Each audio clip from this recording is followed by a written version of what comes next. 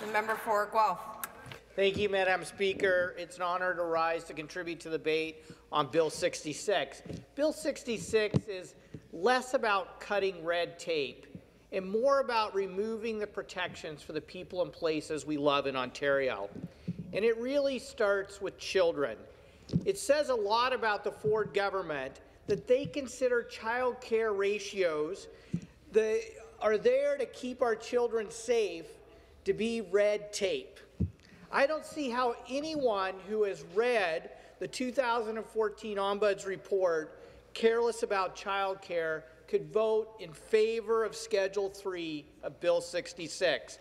The so-called red tape was put in place not because one child died, not because two, not because three, but because 4 children died in unlicensed care facilities. And I ask the members opposite to take the time to read Careless About Childcare before you vote on Bill 66. Do government members really want to be on the record for reducing child safety when a future report will likely ask the question why any government would not only ignore the Ombuds report, but actually overturn the child safety ratios put in place in response to that report? Madam Speaker, I want to be clear. I support home care. I grew up on a farm. One of my children went to a home care setting and was well cared for. And as a matter of fact, I support parent choice in child care, but not at the expense of safety. So if home care providers are struggling financially, then we should look at tax incentives or subsidies to support these child care providers, not a weakening of the standards that protect our children. Next, Madam Speaker, I likewise don't understand how any government would consider the reducing toxic emissions to be red tape, especially at a time when we know that increased exposures to toxins is putting people's health at risk, putting more pressure on our healthcare system, and increasing the costs of delivering healthcare. The Toxic Reductions Act does not duplicate federal legislation.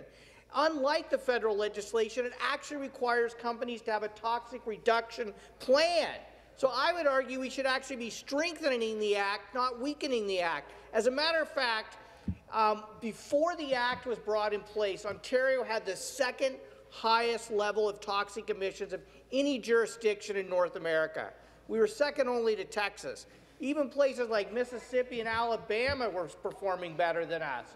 And so since the Toxic Reductions Act have been brought in, our performance has improved. As a matter of fact, according to the Ministry of the Environment, in their 2017 report, we've seen year-over-year toxic reductions in Ontario, and as a matter of fact, in that year, they were at their lowest level since 2012. But the government wants to get rid of it. They consider that red tape. So I asked them, because I know a lot of them represent rural ridings, there are over 800,000 people who work in the food and farming sector, contributing over $40 billion to Ontario's GDP. Do we want to risk toxic reductions release onto that farmland that supports so many jobs in our province? And I also want to point out to them that in my riding of Guelph and in ridings across Ontario, one of the biggest challenges to urban revitalization and affordable housing is brownfield remediation. And so many people talk to me, wouldn't it be more fiscally responsible to reduce the toxins in the first place instead of spending millions and sometimes billions of dollars cleaning it up afterwards? So I don't see how anybody who would consider themselves fiscally responsible could vote for Schedule 5 of Bill 66. Which I want to say to the people of Ontario a quick thank you for the work you've done to remove Schedule 10 from Bill 66. It's because of your voice standing up to protect our Greenbelt and to protect clean water that the Schedule 10 has been removed from Bill 66.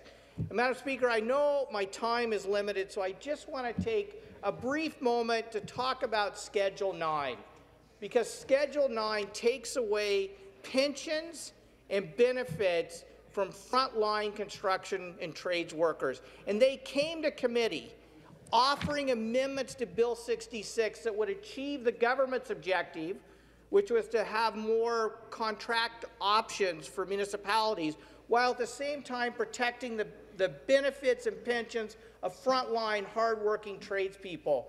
But unfortunately, they brought those amendments at 5:45, and the deadline for amendments was at 6 p.m. So we didn't even have time to listen to people, to respond to people, and put forward sensible amendments to Bill 66. So I want to conclude, Madam Speaker, by saying I'm a long-time small business owner. I want to see small businesses have less paperwork to fill out and lower regulatory costs, but Bill 66 doesn't achieve that.